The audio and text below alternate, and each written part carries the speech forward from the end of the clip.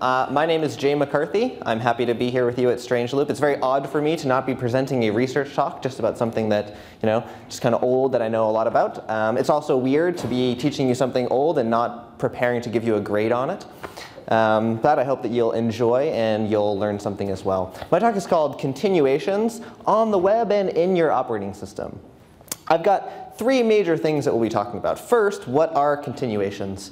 I assume that most of you maybe have heard continuations, but like monads, just being an endofunctor in the category of monoids, you know what I mean? Like just knowing what the definition of a continuation is not really useful for knowing why they're useful. So I'll really dig deep into what a continuation is, and in particular what delimited continuations are.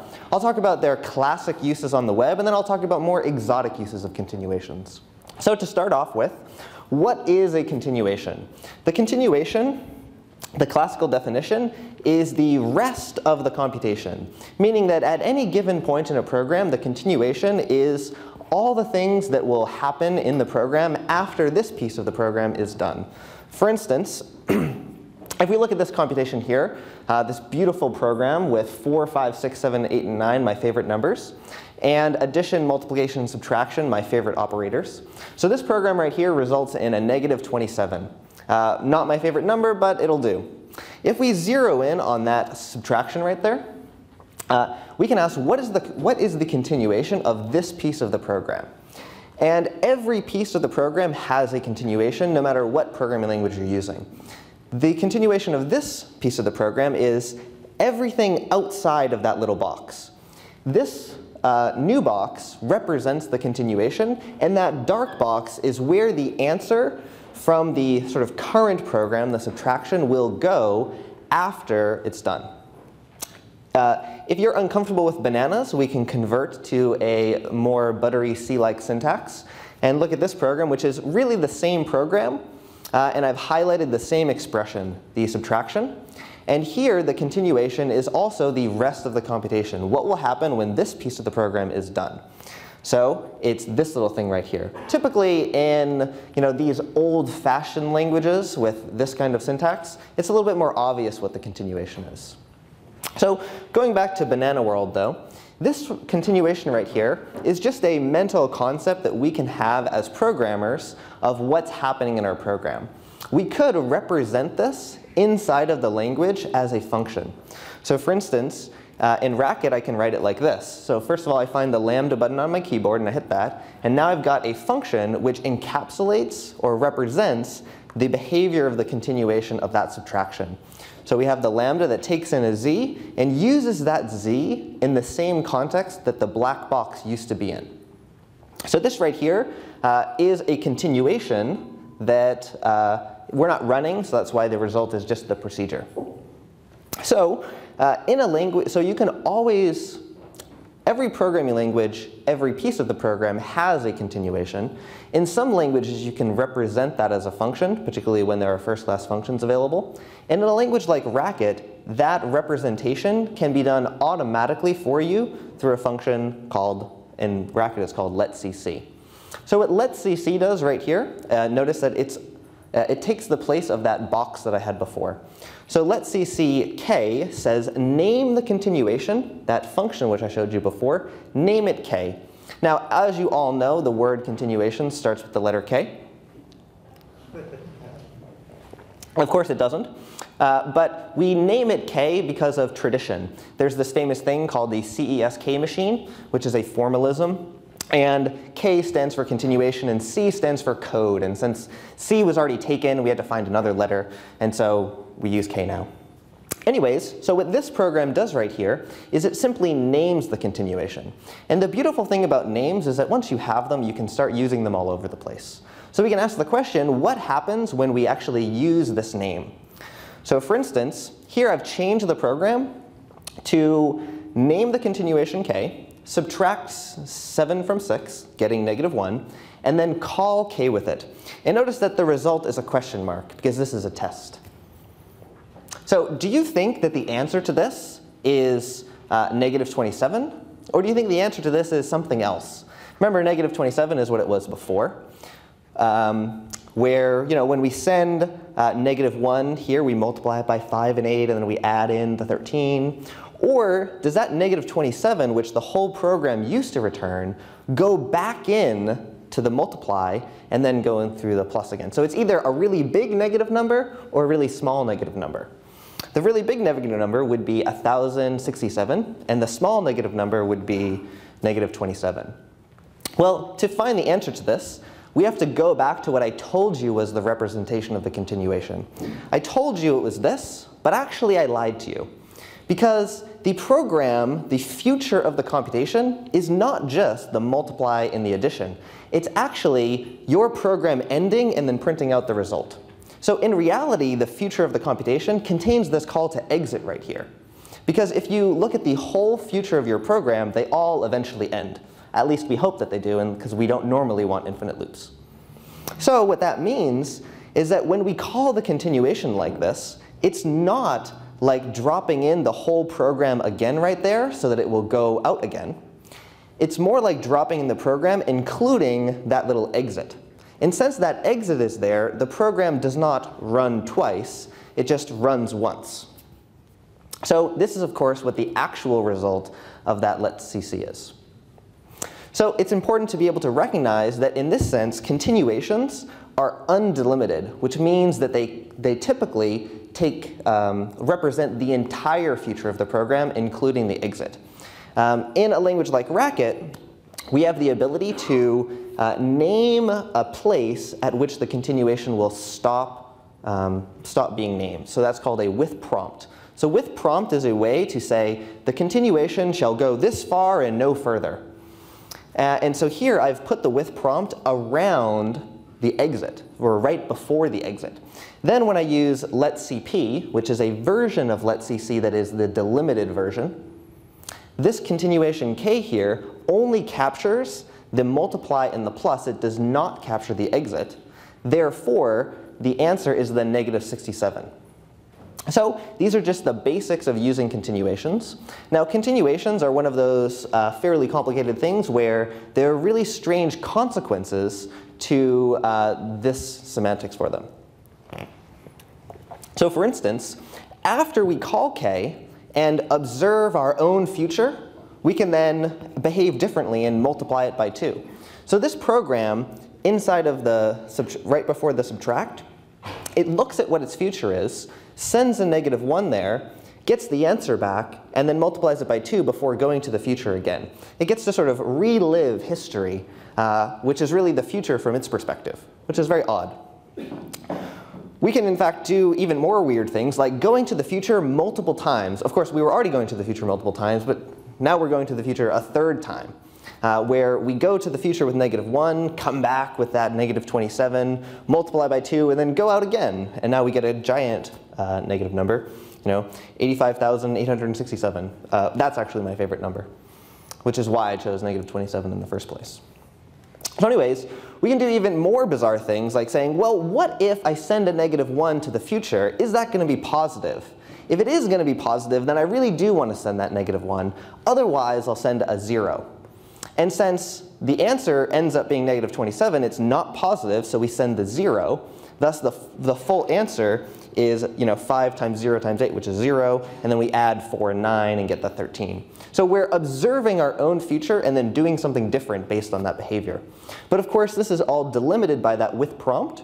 So our actual future might end up returning a positive number. For instance, if we were to multiply by negative 1 outside of the with prompt.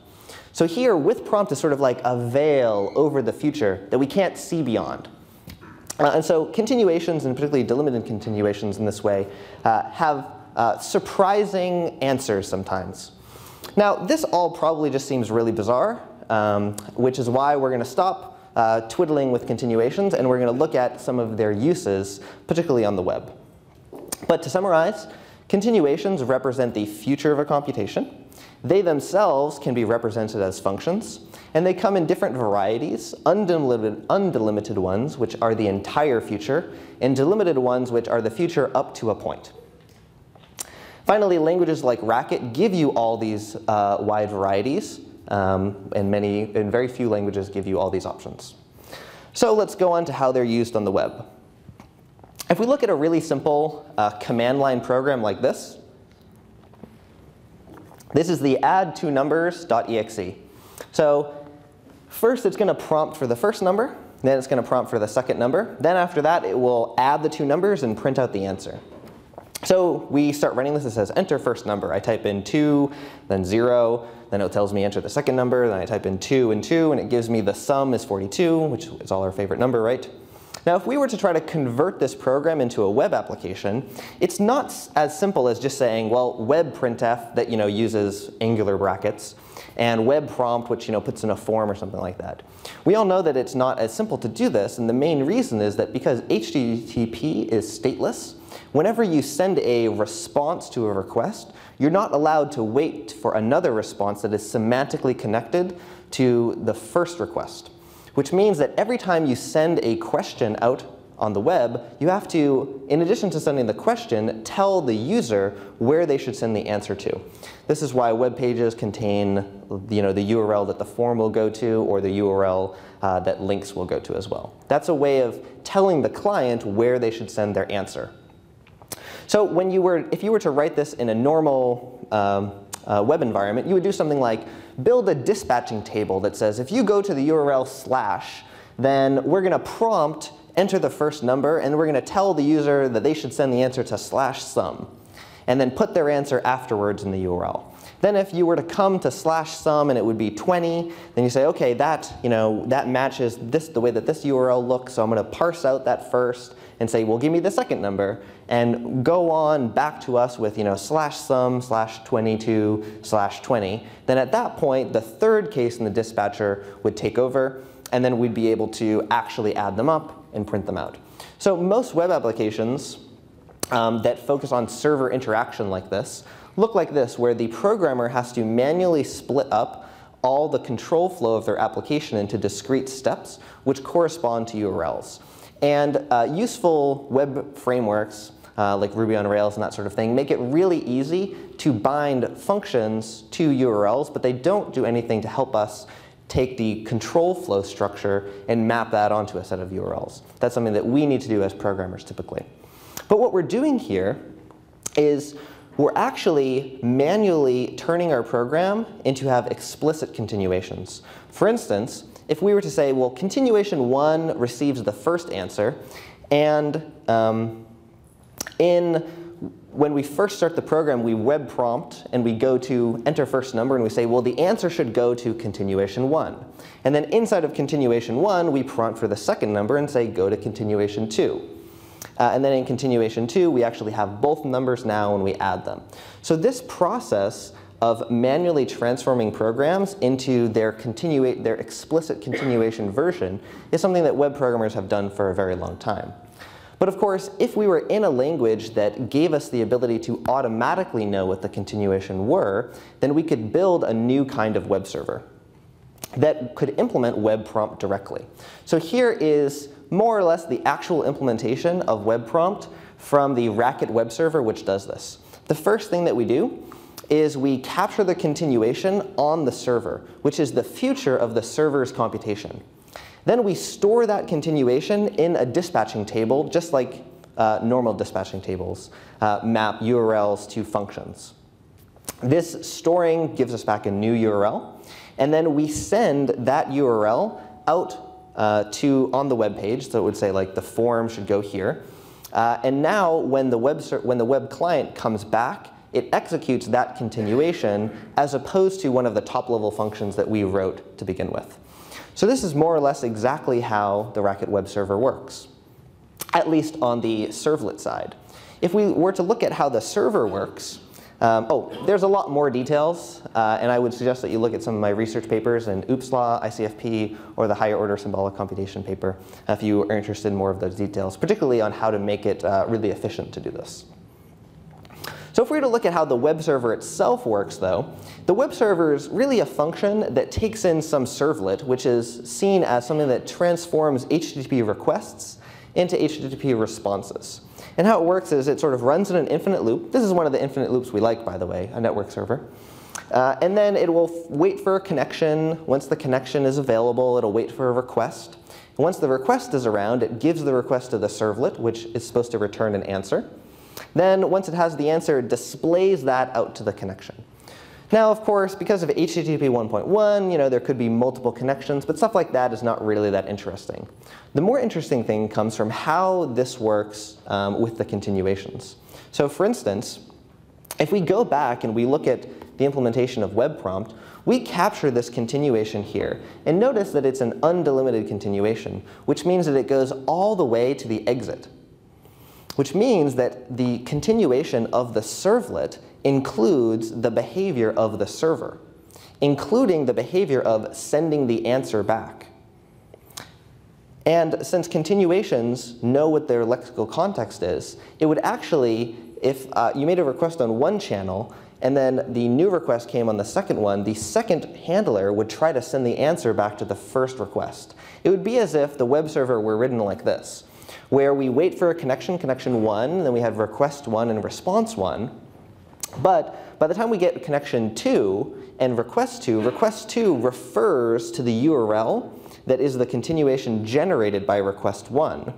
So that when you display the answer for response 2, you're actually in request 1's future, not request 2's future, because you've gone back in time by calling the continuation.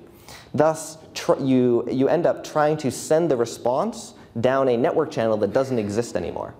So it's essential when you're using continuations that you know where the continuation goes, and this is why delimited continuations are so important rather than just undelimited continuations. So this means that the actual implementation of the web server puts a prompt around the call to the servlet to make sure that any continuations it captures only go back to the servlet. And there's one more thing, which is that this send to client idea is actually something that continuation prompts allow as well. Continuation prompts specify the area, allow you to represent the continuation back to that point. But in addition, they allow you to sort of be like an exception handler and throw a value back there. And that's called aborting the current continuation, where you send a value back to that point. You can think of it like an exception handler, but actually it's technically more accurate to think of exception handlers as being continuation aborts, where you can represent an exception handler as whenever you say what the handler is, that's really a prompt, and then exceptions are aborting back to that prompt. So that's enough about oh yeah, and there's just a few little details that actually, it's really important that prompts are first-class citizens. There's not just one prompt. It's important for there to be many, many prompts that can be dynamically generated so that different uses of continuations for different purposes don't interact poorly with one another. So now we'll get to the sort of more complicated stuff. Okay, so the first thing is more complicated ways of using continuations on the web. So the first idea is that is called web components. So right here, this is a little bit of a dense piece of code that's using the actual functions available on the Racket Web server. So what this does is it calls send-suspend-dispatch, which gives you a function called embed URL. What embed URL does is it transforms functions into URLs that call those functions. When the function returns, it returns to the same place send-suspend-dispatch would have returned to. So what this program does right here is it has two links. The first link says first, and the second link says second. And when you click on them, it changes what the header is. So the header starts off as something. When you click on first, it becomes first. And when you click on second, it becomes second. The more interesting thing, though, is where it says right here, include counter. So include counter is this other function that's going to drop in two more links. One to a subtraction button and one to an addition button. And what these buttons do is they control the value of a counter that's being stored in this web component. Now the thing that's interesting about this is that the first thing that include counter does is it captures the continuation of its caller. That means that include counter captures a continuation which represents a future in which a web page is being generated and being sent back to the user. And this web page that's being generated is one that includes a header. And every time you interact with the addition or the subtraction link, it loops back around to the beginning of include counter, where it returns a different value, a different HTML page, to its parent, to its caller. So this is almost like a server-sided iframe, where you have a totally sealed off piece of interaction inside of a much larger piece of interaction through the use of continuations to capture that context. So this is a really simple example, but there are more complicated ones that would actually be valuable that are not just inserting counters into programs. But none of those fit on the slide. So let's look at one more thing. So another more advanced use of continuations is in event-based network servers. So for instance, if we look at a typical network server, it would look a lot like that web server that I showed before, where you have some file descriptor where you read a request, then you read another one, you'll compute some answer involving those, generate a response, send the answer back, and then free some resources. So if you know anything about network servers, you will look at this and you will say, this must be terrible. And the reason it must be terrible is that this read request rate here, it's likely to block, meaning that as it's waiting for more network packets to arrive, the whole program is frozen waiting for this to return. So it's far more advantageous to use non-blocking interactions like epoll or kqueue or something like that. But when you use those things, you have to transform your program into one where you have made explicit what the events are and what should happen afterwards. So if you know node.js, node.js is programmed this way, and it exposes that programming model to you. So here's a little simple example of an event loop where we have a list of events, and we're going to synchronize on them, and we'll return one of the events that succeeds. That's available. That means like the network packet has arrived. And then each event in our formalism will receive a function that it can call with whatever new events it generates when it succeeds. And what it's going to do is it's going to return, it's going to call itself again with whatever the new events are. So we can represent that old network server by calling event loop, by starting it off with a list that will handle the read request event and generate a request one. And then these 4 ... if we zoom in there, what we do after we've successfully read the first request is we generate a new request, a new event that will read the second request. If we zoom in on these ... again, we can now finally compute the response, and we can generate an event that is waiting to send the answer back. And when that event succeeds and the answer has been fully sent, we can then finally free the resources. And notice that next empty. We're now done with this sequence of events, so we can throw this away. So this style of event-based network servers is widely used in C programs that are based on epoll. When you use epoll, you have to explicitly break up your code into each step of the continuation. When you're programming in JavaScript, because you can't make long-running actions, you have to break up your code and put it in between timeouts, basically. So you sort of have a 0 timeout that does some work and then sets a new 0 timeout. So all these ways of breaking your code up with asynchronous interactions are all indications that you're manually producing continuations. Now, if our language supports continuations, then we could write a version of read request that captured our context, realized what its continuation was, and then generated an event and sort of sent it off to the event loop and said, go wait until this is done, and when it's ready, call this continuation.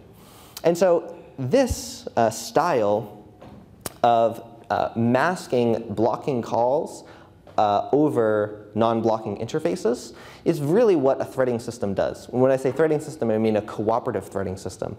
A threading system that's provided by the operating system truly has blocking in it, but one that's provided on top, so-called green threads or user-level threads, will hide these blocking operations as non-blocking ones. And essentially what the threading piece does is it will capture the context of that thread, which is its continuation. So if we zero in on this idea a little bit more, we can talk about how delimited continuations are really used inside of operating systems, because operating systems are little more than threading systems, where the threads, of course, are the procedures. However, there's one more thing that operating systems do, but we'll talk about that in a moment. So here is a complete implementation of a threading system using continuations in about 12 lines. So we have a list of threads, which is initially empty. When you spawn a thread, you just add it to the end of the list of threads. When you want to switch threads, if there are any available, meaning that the thread list is not empty, Then you'll grab that first one, and you'll replace the list of threads with the rest. And then you'll call that next function, which performs the computation that is the next step of some thread.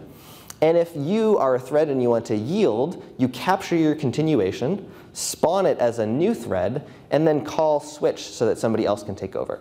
So this right here is, honest to goodness, a complete implementation of a threading system that you can write in Racket. And here is a little program. So we have a looper that will run a loop 5 times, and every time it will print out a number. And then it will yield after each print, and then at the very end it will switch. So if you spawn this into one looper and then you call looper, the two will run back and forth between one another, and it'll print out 0, 0, 1, 1, 2, 2, 3, 3, 4, 4, and then it's over because they both only go through 5 times. So this is obviously not an interesting program, and it really just shows that delimited continuations allow you to express threading very simply. And since threading is at the core of operating systems, it gives us a view on what else operating systems have. And the other thing that operating systems have, other than of course booting off the hardware, which is very boring, is that they have system calls. And what are system calls? System calls are access to sensitive resources of the operating system. Here we have a structure that represents a kernel where you have the list of threads, which is the concurrency provided by the operating system. And here we have a safe. And the safe represents any volatile resources that the operating system manages. It manages the hardware, it manages the file system. All these resources of the kernel, its job is just to be the sole master of them to protect you from user programs. So we'll write a little operating system that's just protecting one thing called the safe. So here's a little program that we'll write in our operating system. And so what this one does is it has 2 loops, and it calls this function swap. I hope that the 2 loops look very simple to you. They'll go through 5 times, or 7 and 5. And they'll print something out. But the interesting thing is that they call this swap function. And swap will be the system call that our operating system provides. It's kind of like a rendezvous, where what it does is it allows you to install a value into the safe and then read out what's currently in the safe. And so these 2 functions, as they run, they swap values back and forth with one another, printing out what their current value is and what the value installed by the other guy was. So if we look at how this operating system would be implemented, we first define this boot function that starts off with an initial kernel. The initial kernel just has the main program and 0 in the safe. And it's going to loop forever until there's no more threads. And then each time it loops around, it's going to step one thread up to one system call.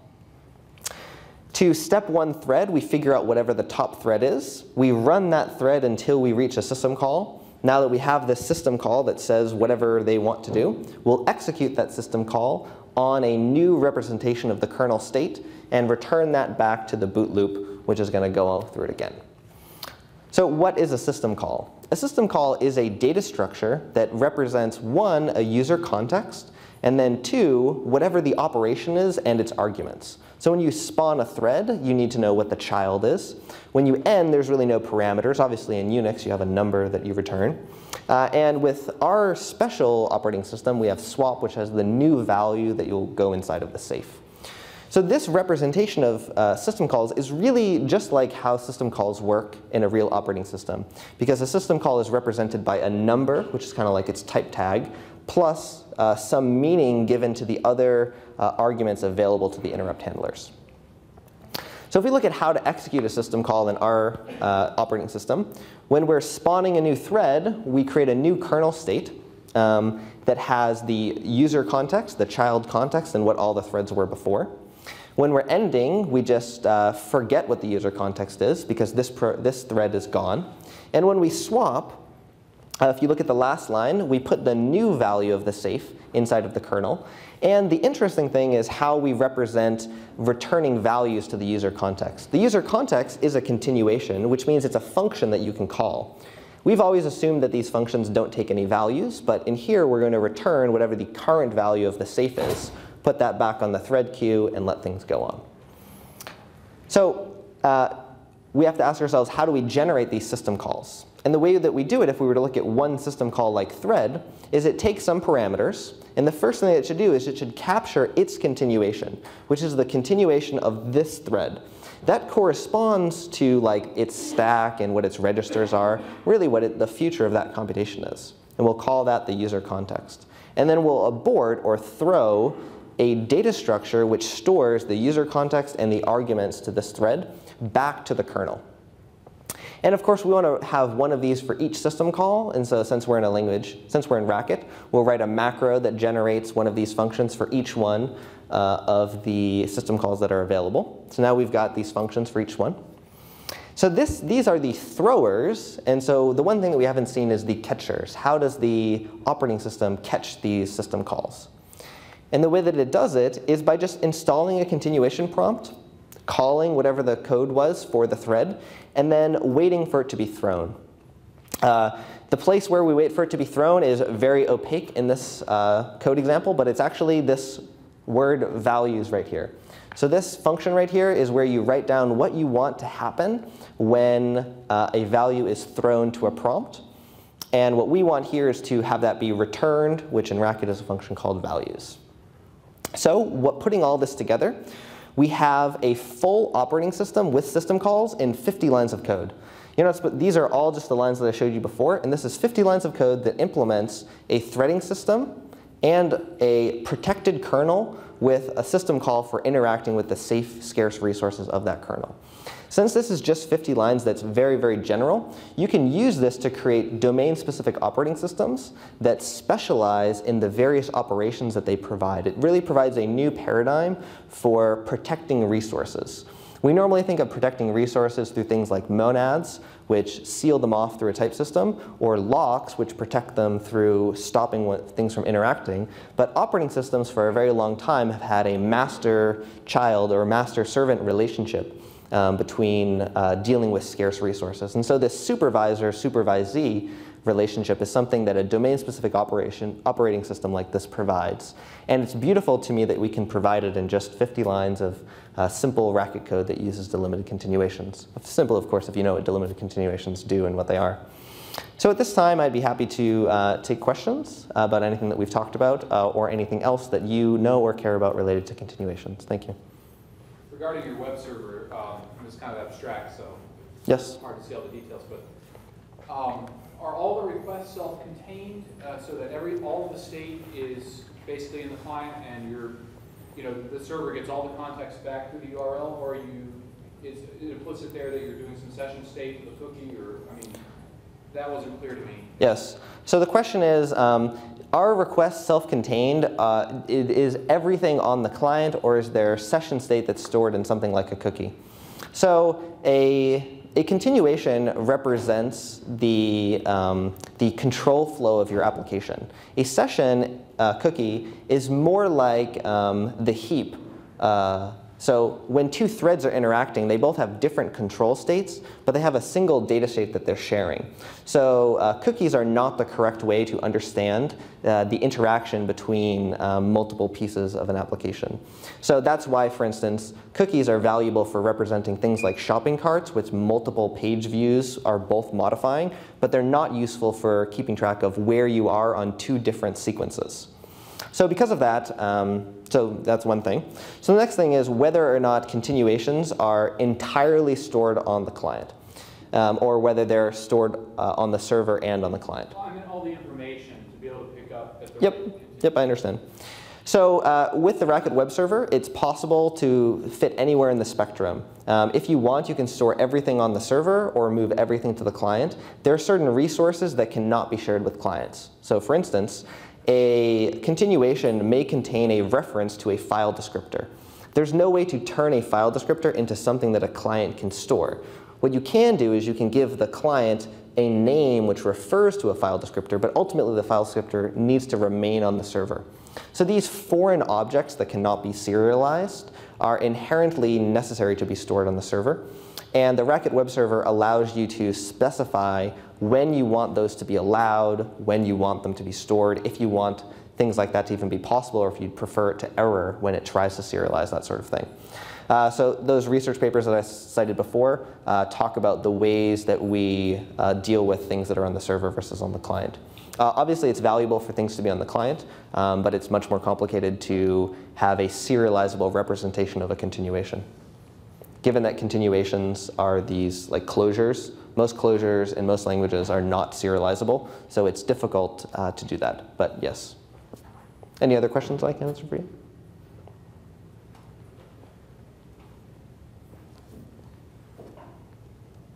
Yes?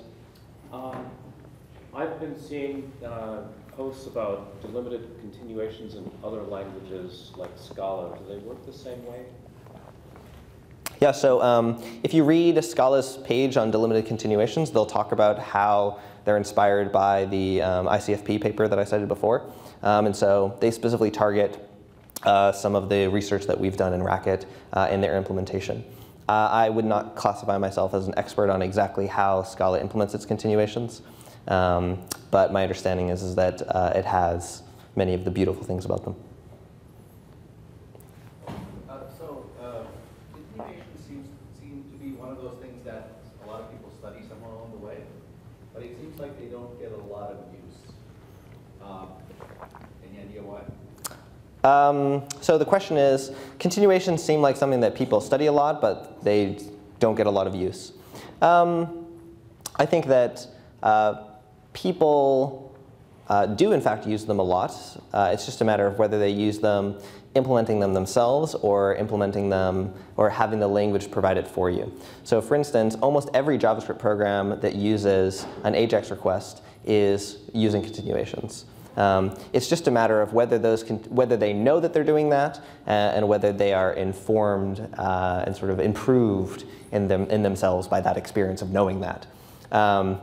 And so I think that the point of this talk is that given that continuations are widely used in a sort of an amateur sense, if you understand the details of them, you may unlock new potential for how you could use them. And I'm also saying that it would be nice if more languages like Scala were to imitate Racket by having delimited continuations in their fullest sense. I would say that one thing is that maybe continuations, particularly on the web, are associated with ancient web applications that are not like the glitzy Web 2.0 ones, but nevertheless, they still have the same uses. They are still useful in modern web applications, just that all the papers refer to these old style. So I think that's something that's definitely relevant for sort of the PR image of continuations. Anything else? Yes? Did you see or are you familiar with the talk that Rich Hickey gave about the closure async libraries? Because it seemed like he started that off with complimentary remarks about using these essentially piles of functions to be the kind of control flow machine. Can you explain if there's an advantage that you may not have mentioned about using like a continuation? Sure. So the question is, did I see Rich Hickey's talk on asynchronous, and in particular on the downsides of using piles of functions for managing asynchrony? So I think that Rich and I agree that using piles of functions for asynchrony is very bad because it's complicated to keep track of what the control flow state is. And one way to avoid that is by switching to the concurrent ML style of asynchrony that he talked about. But another way to avoid that is by having your language produce those, quote, piles of functions for you automatically so that you can write the straight line code that is easier to understand and have an expert, the compiler, produce the piles of functions for you. There's nothing wrong necessarily with the model of asynchrony that delimited continuations, for instance, use. The main problem is in the cognitive overhead of having to do that yourself. The things that compilers do, humans could do, but we have compilers do them because it makes our brains hurt. Is there a fundamental trade-off between those two models? I think that they're different models of concurrency. Concurrent ML, okay, so I think maybe the answer is that there's not a dichotomy between the continuation style of asynchrony and the concurrent ML style of asynchrony. They're both useful for different situations. And If you'd like to learn more about this, I would suggest reading the kill-safe servers or kill-safe synchronization paper by Flatt and Findler that talks about how concurrent ML primitives have some problems, but when used in a certain way, allow really expressive forms of asynchrony. And that is in the context of Racket, where you might otherwise assume that the delimited continuation style would be the one that would be preferred. So I would say that there's really no either or between them. They're both useful, and that's why powerful languages like Racket have both. And with that, we have my awful sound to say that I'm done. Thank you so much for being here, and I will talk to you all later.